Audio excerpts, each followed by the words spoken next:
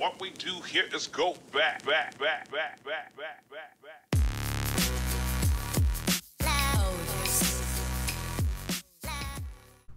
Hello and welcome to Mr. Toyama's AP World History. Now we're going on to Chapter 6, Early Societies in the Americas and Oceania.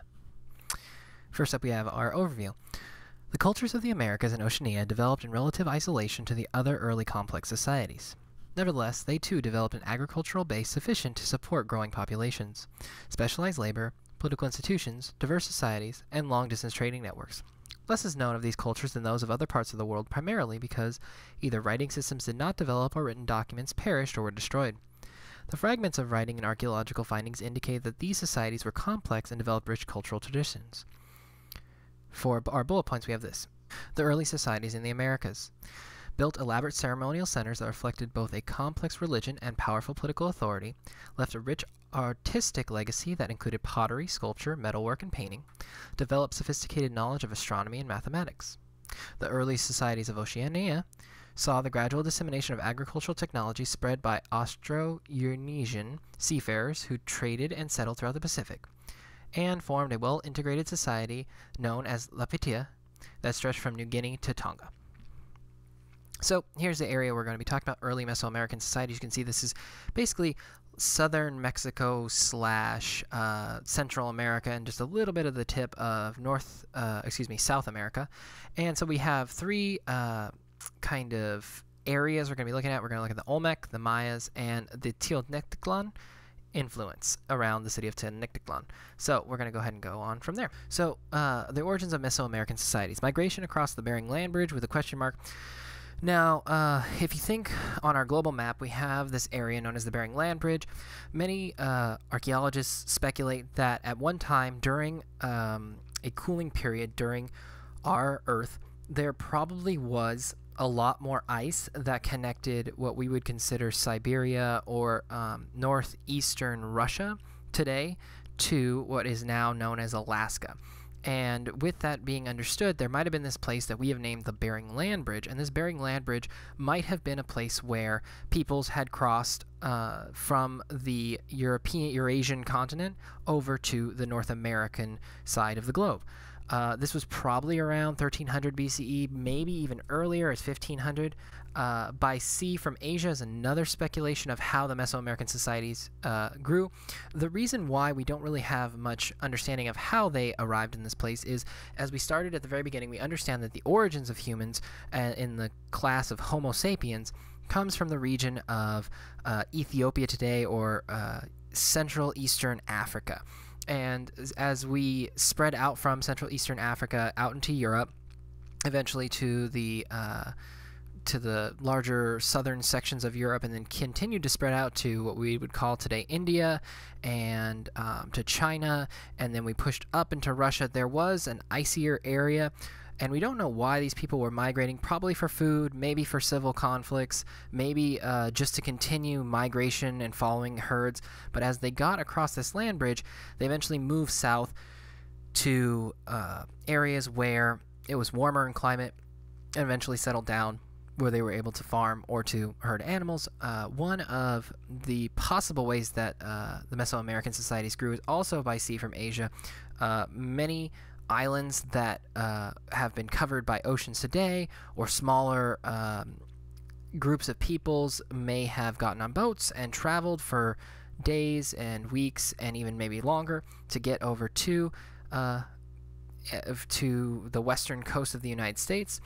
By 9500 BCE, they reached the southernmost part of South America, so we're talking the very, very end of the earth at the very tip, and these hunter-gatherer societies were similar to the ones we talked about in chapters previous to this, and they've evolved eventually into agricultural societies. And now, as I go forward, we're going to have to kind of understand that this isn't going to be as clearly understood archaeologically or even historically. This is our best understanding based on the evidence that is available to us. It's scarce in the documentation, it's scarce in our records and archaeology, because most of this is from a very long time, even farther back than some of the societies that we studied previously. First up, we have the group called the Olmecs. They were around from 1200 to 100 BCE. Olmec means the rubber people in their language.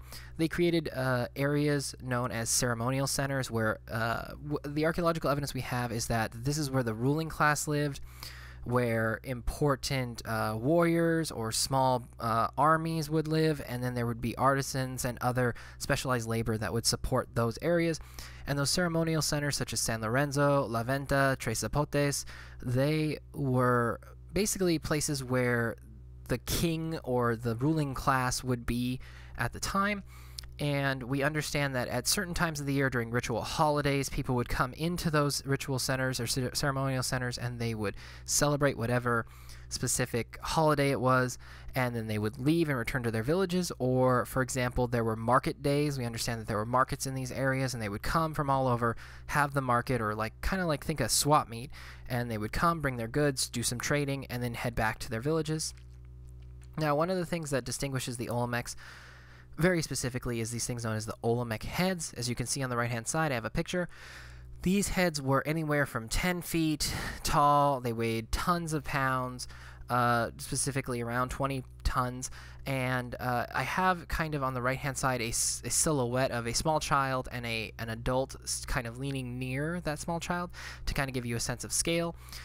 We know that the Olmecs did not have many beasts of burden, as they would be called, animals to transport these Olmec heads, so they were carved, more than likely carved out of the faces or in the form of their rulers, probably to denote the significance of the rulers. Think of a statue today we have maybe of George Washington or Abraham Lincoln, and they would be transported by dragging or rolling on logs. So the way it would work is you would cut down logs, you would smooth them so they were round, and then what you would do is you'd maybe get 20 logs or so, and you'd have teams of people place the heads on the logs, and you would create almost like a train track of those logs, and you would push the head along the logs, and it would roll over top, kind of like wheels. And then when they got to the end of those logs, they would have a team that was in charge of moving the back logs to the front and creating more track, as it were, and they would continue dragging these on. It would take about 1,000 workers per head to move them where they needed to go, and this was a very labor-intensive process for the Olmecs. Now, we know a little bit about the Olmecs and their agriculture and their herding. Their staple crop was maize. You may know it today as corn, but it's not exactly corn. Maize was a smaller version of corn. It is a lot harder. If you think to what's called a cornucopia, if you think about Thanksgiving time, there's this kind of thing that looks like a croissant, and inside of it usually has fruit, if you can picture that for Thanksgiving.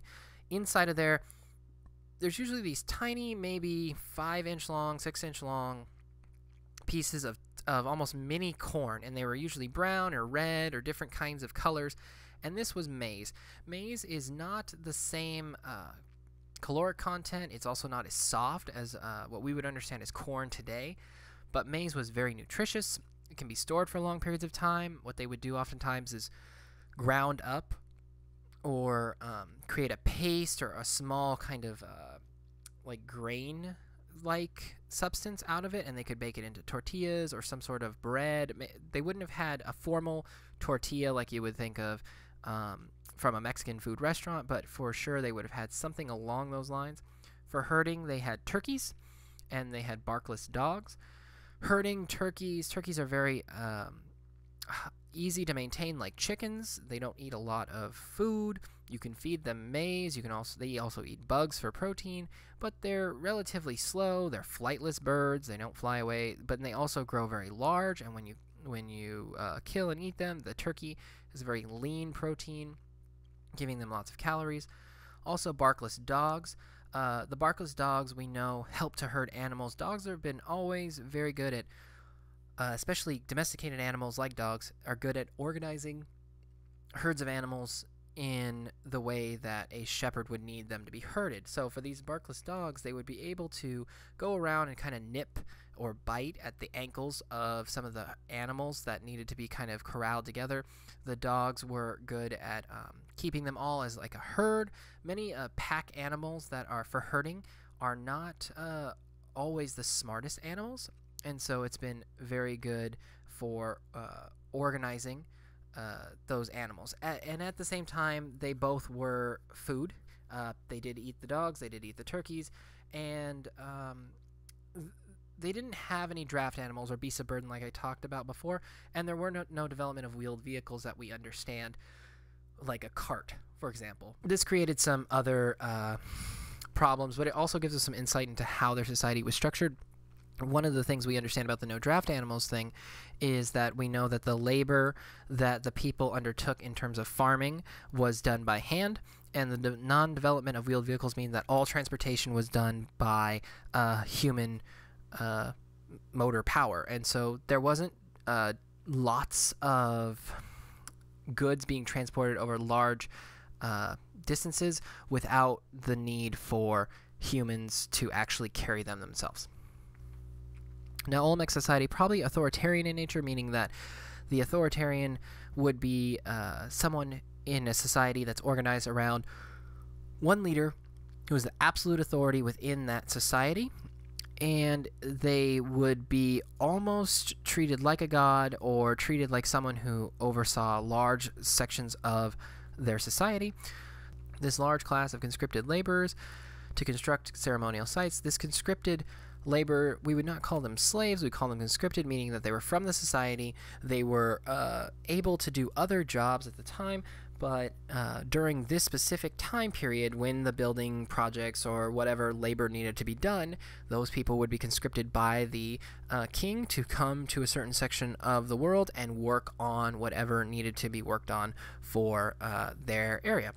Also, we know there are tombs for rulers, there were temples, they built these stepped pyramids, meaning they have, unlike the pyramids in Egypt we're very familiar with, which is just a smooth-faced triangle on the outside, these stepped pyramids almost look like steps on the outside of a pyramid, but very large steps that create not very sharp at the edges, but very I'll show you a picture a little bit later, and drainage systems that was able to help irrigate crops and remove sitting water from different areas of their society. Now we know there was this weird, mysterious decline of the Olmecs. We know at some point their ceremonial centers were destroyed, but there was no evidence of warfare, so there wasn't evidence of other societies coming in. We do have some problems in trying to figure this out because the only evidence we have is that many of their religious centers, their ceremonial centers, were destroyed. Many of the religious statues and different things related to the ceremonial cults were destroyed, defaced. Some of the statues were even buried with or broken. So we speculate that it was either a revolution, possibly a civil war, where there was a giant shift in the society of the Olmecs that either was showing a distrust of the old ways that were set up for the Olmec society, or it was a civil war in which there were warring leaders that were vying for leadership or prominence within that society. And so we know that the Olmecs declined, and we know that the next group to take over pretty much continued on in a lot of ways, some of their similar ruling styles and their agricultural techniques. That's the Maya. Now the Maya had huge cities that we discovered in the 19th century, the 1800s, and we know that the Maya were around 300 BCE to 900 CE, and their big contribution to that was different from the Olmecs was terrace farming. Now, the hills of the Mayan area, they're not really conducive to flat agriculture. As you water different crops, the water can run down. It doesn't seep into the soil.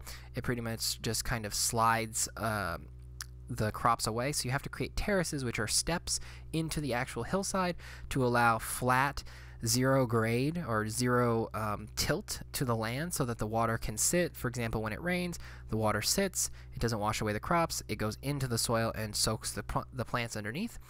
In this terrace farming, they created maize, they grew cotton, which they would use for textiles. They grew cocoa beans, which they would eventually use for chocolate. If many of you eat chocolate, they come from cocoa beans. If you didn't know that, they're ground up and kind of mixed into a paste and then baked, and that's what creates chocolate. And then they were also used for currency. We know that the cocoa beans was used for trade and currency and keeping track of who was trading goods for one another. And we know that the Maya had a major ceremonial center at Tikal. Next, we have Maya warfare. The warfare was for the purposes of capturing enemy soldiers, and they did practice ritual sacrifice of enemies. The Maya were very big on enslavement, and this enslavement process was similar to what we would talk about a little later with Rome. They used their enslaved captives to work for them, but also to please their gods. They would have ritual sacrifices of enemies by basically creating bloodletting, by killing different groups of peoples at this time, and that would, in theory, for their religion, appease the gods that they were worshiping. Small kingdoms engage in constant conflict until Chichen Itza begins to absorb the captives. There was a shift in Mayan warfare. Originally, this warfare was 100% about capturing enemy soldiers for the purpose of either enslavement for work or ritual sacrifice of enemies. But as Chichen Itza grows as a center, a city, it creates a larger political sphere around it, and many times these captives who are absorbed would be allowed to live their lives with the one requirement that they actually converted over to the Mayan religion, converted over to the Mayan way of life, and accepted Mayan dominance over their lives. Some Mayan captives we know did choose instead to die as warriors, and this creates the center of an empire, this Chichen Itza, that becomes the center of the empire for the Mayan, that almost parallels or seems similar to that of larger sections of the globe that we looked at before in Europe and parts of Africa. There was a Mayan ritual calendar. It created complex math during this time. They also invented the number 0. This number 0 was something that was very difficult for many cultures to understand at the time, but the 0 helps in a lot of ways to create larger number of counting processes. So, for example, conceptually 0 is a complicated idea because how do you represent nothing as a something? You get the idea there philosophically. But their invention of 0 helps them to understand how to do math in terms of understanding a year. Their calendar is the first calendar to be 365 days. They calculate it as 365.242 days. They eventually would be found to only be 17 seconds off from what we would understand today. They used two calendars that ran concurrently over top of each other. So, for example, their solar calendar was 365 days, while their ritual calendar of holidays and festivals ran for 260 days. The management of calendar lends authority to the priesthood. So, in similar ways to the ancient Hebrews, the priestly class that understood how the ritual holidays were and the calendar itself were able to give credence or authority to the priestly class to tell the people when it was time to harvest, when it was time to plant, when it was time to stop working and celebrate a festival, when it was time to sacrifice more people to appease the gods. And this creates a overlapping problem, or an overlapping interesting point, I would say, and it creates auspicious moments for agriculture. The priests would actually sit around and try and figure out how this cycle that came around, it took about 50 years or so for them to link back up to a similar day. They would try and figure out, what do we exactly do on this day based on the two calendars that ran over top of each other? What exactly does one do on, say, the 50th day of the year? What does that look like? Because if it's the 50th day of the year according to the solar calendar, the ritual calendar might be still in the last year or even into the next year. So it just depends on what the priest would tell you, and this led the priests to gain a lot of influence and power within that society. Now, the Maya language and religion. We talked about ideographs in the Chinese unit, and they also had a syllable alphabet with sounds, like u, e, a, like the syllables that we would, like apple, apple, 2 syllables, right? Most writings were destroyed by the Spanish conquerors in an attempt to Christianize a lot of their area, but we found some of their language and religion, and the deciphering work began in the mid-1960s. Popol Vuh is the Maya creation myth. Basically, the Popol Vuh goes like this. The Mayans believe there were two people originally. The woman who bears all the children, or let me find her exact name to recount to you. She who has borne children, and he who has begotten sons. And these two first peoples eventually grow through the use of maize and water, the first peoples. The maize creates their skin and flesh and body, and the water, it transforms into their blood. And this shows a kind of connection between the people, the land, the agriculture that they're growing.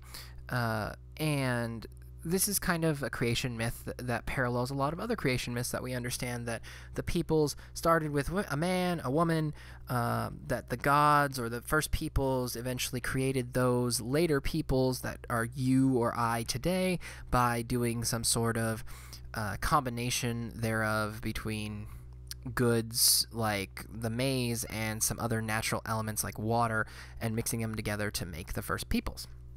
The agricultural cycle maintained in exchange for honors and sacrifices. The idea was that the gods up there were allowing the natural order of winter, spring, summer, fall to keep going on, and the crops to grow and all that, in exchange that they are honored and sacrificed to, and they would have bloodletting rituals. Many of the Mayans used those captured soldiers or captured groups of peoples and killed them through bloodletting rituals in an effort to appease the gods. But even in some instances, we have an example of kings, Mayan kings, allowing themselves to be bloodletted for the purposes of pleasing the gods. Human sacrifices follow after the removal of fingers and piercing to allow blood flow. This was less about the actual taking of the life of the person, but more about the flowing of the blood. In the creation myth, there is this sense that water and the land are kind of used together to make people, and in a lot of ways the blood that runs through your veins is much about the water that is connected to the water that creates life for plants. And in the same way that your flesh is destroyed for the purposes of pleasing the gods, that the maize that was made of your flesh is destroyed to keep your body growing and continuing. So these bloodletting rituals, as you can understand, parallel a lot of other religions that we will study as the year goes on. Now, the Mayans had this weird, almost kind of similar to what we would understand today as soccer, called the Maya ball game. It was a ritual game, and there were high-ranking captives or prisoner of war. They were contestants. Sometimes they were done just for sport and entertainment. The way the game would work is that the Mayans would take a hardened rubber ball, heated rubber ball, a solid ball, and this thing was very heavy. Rubber in its pure state with no air sac in the middle like a soccer ball is a very dense object. It could easily lead to concussions if you get hit in the head with a solid rubber ball. Think about a bouncy rubber ball that you bounce on the ground. Those aren't pure rubber, but think how solid and hard those rubber balls are. Now imagine a 20 to 30 pound rubber ball the size of about a basketball flying at your head, and it could easily knock you unconscious, give you a concussion. And it was anywhere between 2 to 4, maybe even higher numbers of people competing. And the way it would work is they were to use their feet, their hips, their torso, their head to move the ball either through a set of rings or to put it within a certain section of the land. And it's similar in a lot of ways to soccer that we understand today. And the contests usually had dire consequences. Sometimes they led to the execution of losers. So if, for example, I and another teacher were competing against you and one of your friends, that would take us some time. We'd play the game, try and get some points, and hopefully by the end you've scored more points than I have scored. And if you had scored more points with your team than I had with my team, we would be the ones who would be immediately executed. Sometimes they even have found records of the heads of the losers stacked along the sides of this playing area, and this was kind of a way to denote that the gods were pleased through this process, and also to show you kind of a preview of what happens if you lose. This was another part of that bloodletting ritual for the gods, allowing certain captives and different peoples the opportunity to be successful at saving themselves from execution. Here is the city of, oh, this is always one of my worst words, Teotihuacan. The city of Teotihuacan has one of those step pyramids I talked about before. As you can see, it's not exactly the same as those of the Egyptian pyramids in its very stepped sides or steeped sides, but it is similar in the sense that it is a pyramid with a pointed top and a multi-sided face. The highlands of Mexico is where the city of Teotihuacan is. The lakes in the area of high elevation, so many of the people who were archaeologists studying this believe that many of the original inhabitants of Teotihuacan led themselves there, or were led there by the lakes that provided fresh water. The village of Teotihuacan begins in 500 BCE and expands to a large agricultural city. It becomes an important cultural center. There's a kind of weird thing that happens in archaeology. We don't have a ton of evidence of what exactly happened in Teotihuacan because their books were all destroyed or didn't exist at the time. We do have evidence of their carvings. We do have evidence of some of their extensive trade network because we've been able to find goods that are from Teotihuacan and have spread around the areas to Southern America. But we also know the influence surrounding areas, as there were carvings that kind of spread out and similar symbols and different things that we found carved into stone. And it begins to decline around 650 CE, and it's sacked in the middle of the 8th century and burned. We're not 100% sure again why this is, and we have no real understanding of what they really believed in or what they valued. But we know that there were certain aspects about their society that we can gather from the archaeological evidence. Next, we're going to move down to even farther into South America, known as the Andean societies. They're around 12,000 BC, and the climate improves around 8,000 BCE, and meaning that it got warmer. It creates better opportunities for agriculture to develop. They're largely independent from Mesoamerica. They weren't really interacting that much with what we would call southern Mexico and Central America today. The Andes Mountains kind of creates a little bit of a barrier and a buffer for that, and it was highly individualized due to geography. The Andes Mountains, again, create kind of a separation, and it's really far south from Teotihuacan and some of the Maya and Olmec societies, as we studied a little bit before. In the Andes area, we know that there was this thing called the Chavin cult. This new religion is in the central Andes. It shows up around 900 to 300 BCE. Little is known about the particulars of the religion. We don't really understand it exactly. We don't even have evidence of what its true name was. We just know that its city was named Chavin de Huantar, and we know that they were very focused on art. And so some of the evidence of that is that there's elaborate weavings, elaborate stone carvings. They made pottery. The cults may have arisen when maize became an important crop, and as a response, they were interacting more heavily with the land itself and using maize as something that they maybe even worshipped. During this early Andean society became increasingly complex. We know that they kind of launch during this time from being very simple in their terms of their pottery and their carvings, in terms of their society as a whole, and moving into larger scale groups that are creating more intricate and developed artistic and artisanal works. Next, we have the Mocha state. It's in the valley of the Mocha River. It dominated northern Peru between 300 and 700 CE. Very little is known about them other than some of the paintings that survives.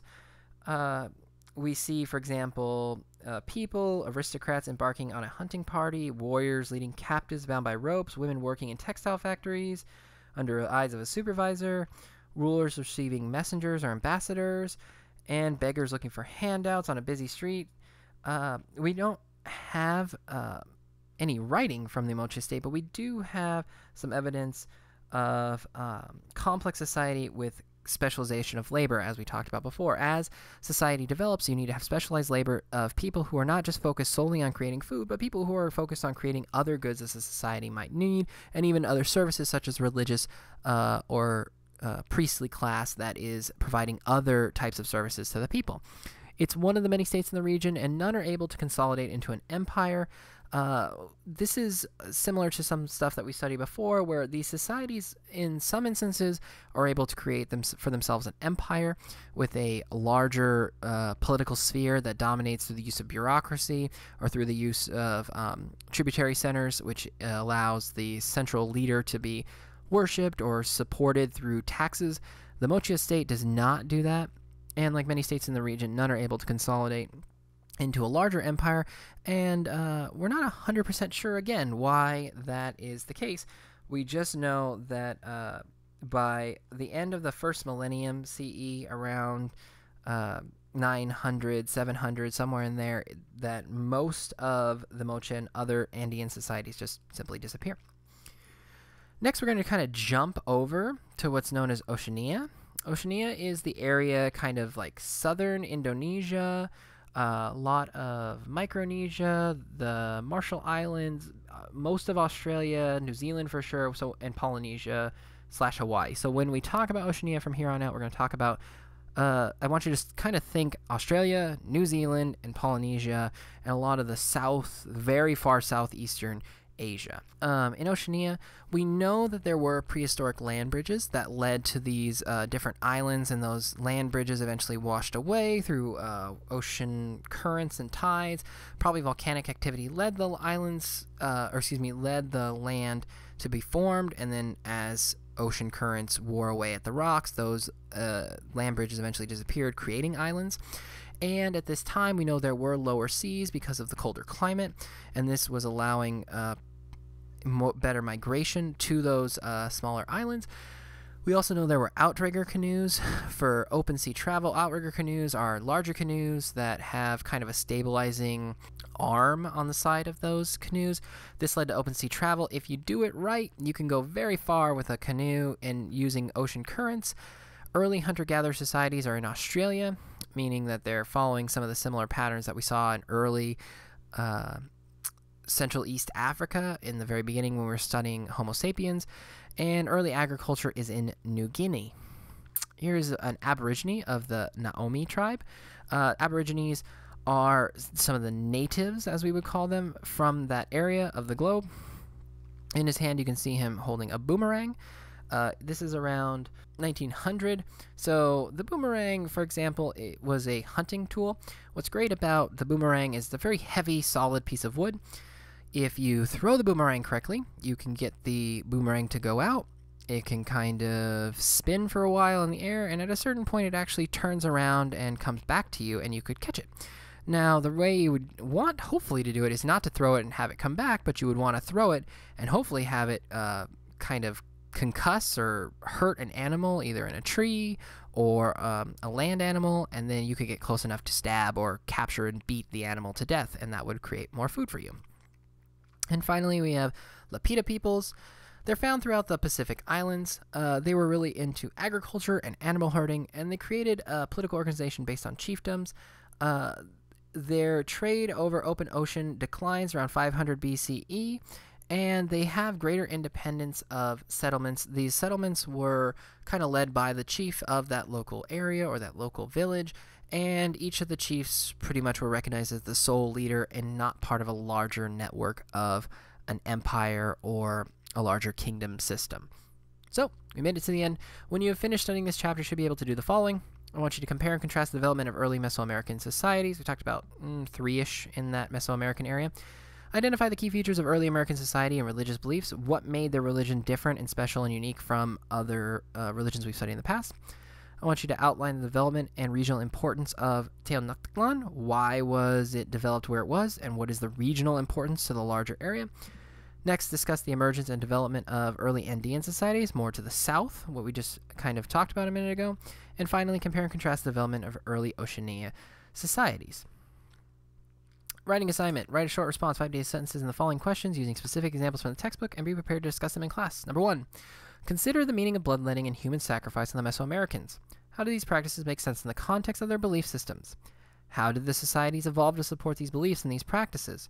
What sorts of practices evolved out of different belief systems in other parts of the world? So the first part of the question is asking, why is it that human bloodletting and human sacrifice was so integral to the belief system of the Mesoamericans? And if you look back to the story that we talked about before of the creation myth, you're going to be able to kind of start to put together some of the things I talked about before of why bloodletting and the body being destroyed as a part of their religious system that connects back to maize and to water. And finally, what sorts of practices evolved out of different belief systems in other parts of the world? So what did religions or certain belief systems create to support their belief systems? For example, today, Christianity believes as a part of its belief system that human beings can talk to God or to the saints or to Jesus or to someone in heaven. And as you talk to that person in heaven, they hear your pleas and they might persuade God to do something about your problem. Say you pray to Jesus and he will help your grandma stop being sick, for example. So how did those practices evolve out of a different belief system in other parts of the world? Number 2, how did the geography of the Americas and Oceania contribute to the unique development? So what did the geography of the Americas and Oceania affect the development of the peoples that ended up there? What are the similarities in the patterns of development in spite of the geographical differences? How did those groups that we talked about in this lecture all have similarities, yet they lived thousands of miles apart? And finally, the paucity or scarcity or limited availability of written documents for these cultures makes for large gaps in our understanding of them. What sorts of information can we attain about cultures such as these without written text, and what will we never know? So if you look back, you're going to see a lot of times in Chapter 6 in our textbook that there's going to say, nevertheless, or in spite of the lack of information, we still are able to understand the cultures that we just studied for X, Y, and Z reason. What are the X, Y, and Z reasons? What are some of the evidence that archaeologists are using? There's a hint there to figure out what these people were like, and what are some of the things we can never actually know. That'd be great if you could bullet point those for me. As always, it's been great talking to you. It's now time for you to reread, to refigure out what is in our textbook. I hope to talk to you all soon. Happy reading. Bye. What we do here is go back.